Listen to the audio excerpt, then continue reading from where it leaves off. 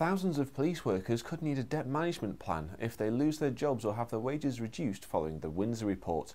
The study recommends making savings of close to £500 million in 3 years, with 40% of staff facing cuts of up to £4,000 a year.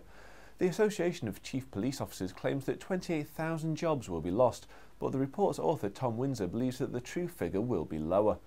The officers who will face the sharpest drops to their income could be those who work in training or personnel jobs, and it may be these people who find themselves most in need of a debt management plan if they can't alter their spending to match their new incomes.